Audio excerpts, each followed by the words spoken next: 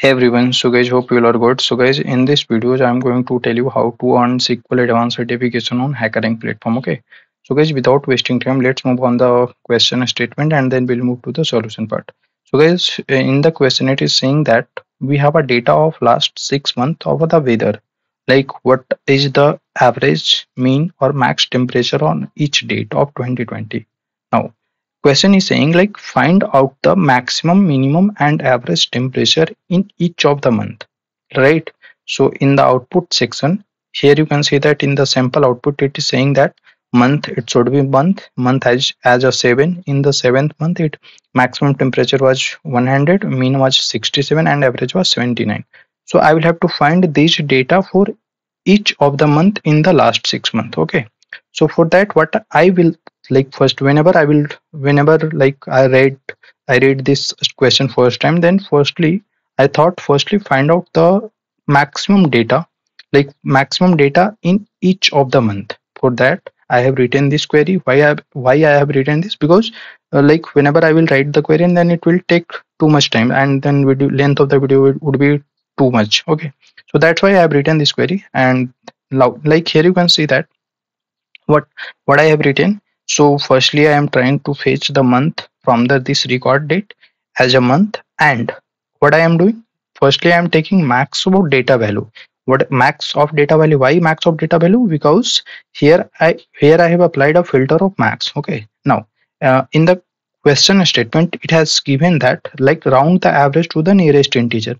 So that's why I have used round function, and I am rounding it at a like integral value. That's why I have like here I have like mentioned as a 0. I mean I don't want the values at the after a decimal places. Okay, now after that, here I am using group by this month and data type. Why group by? Because I do not want data on each of the date. I want data on each of the month, right? So when like and also I am using the max aggregate values, aggregate function. So whenever we are using the aggregate function, then for the remaining calling attribute, we need to apply those attribute in a group by. So hope you got my point. Okay, now after that I am applying a having filter. Why having? Why not where? Because we already know that whenever we are using a group by, then after using a group by, we must need to apply a having clause, not a where clause. It will not work. Okay, now so firstly let me execute this and let's see what is output giving. Now here you can see that I am getting month, data type, data value, and data type. And let me rename this data value as max value. Okay, so max, and this is now after that second step would be, firstly I need the result in a column, separate column, like month, max, mean, and average. So it means that I will have to apply a join, right? So whenever I need this in rows, then I will concat this. I will use the union function, but I need this data in separate column. That's why I will use the I will use join function. Okay, now so let me put this in another subqueries, right? So select a star from, and let me name this table as A. So A, right? And here I don't need all the attribute. I need only month. So month, comma, comma, A dot. I need max value, right? So max, and then let me execute this. Now after this, what I will do, I will apply a filter for the mean value, right?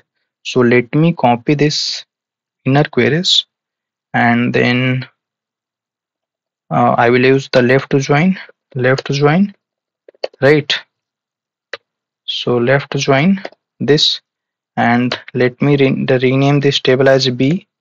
And also I will use here mean value, because we have find out for the maximum, so need to find for minimum, right? And also need to change the having filter, so here it is minimum. And also after using the left join, we need to identify on condition. So let me name this as A dot month equals to B dot month. Why month? Because we need data, we need like maximum and minimum value for each of the month, right? And let me call here b dot, and let me also name this as mean value, right? So mean, and here is also a mean. So b dot mean, and then let me execute this. So here you will get like what we are getting. We are getting month wise max and minimum value, but we need average as well, right? So for that, finding the average, what I will do, I will apply the same join for average function. So let me do that. Okay, so this, and let me name this as C and this as average. So average, and also here I need average value. We don't need mean or max. Okay, and we need to change this to C because I have named this inner queries as a C, right? And also let me name this as average value, average, and we'll call this C dot average, right? So comma dot C dot average, uh, C dot average, this function, and then let me execute this. So here you can see that we have we got the result. Like here you can see that it is saying compiled successfully and it's a correct answer, and here we are getting month wise max, mean and average value. So I think this is the final query of this question. So like let me sort this query so that you can take a screenshot, or you can see enough in a one screen. So this is the my query. I will put this in description box whenever you want. Okay, so I think this is the end of this videos. Thank you guys, thank you for watching this. We'll meet in the next videos. Thank you.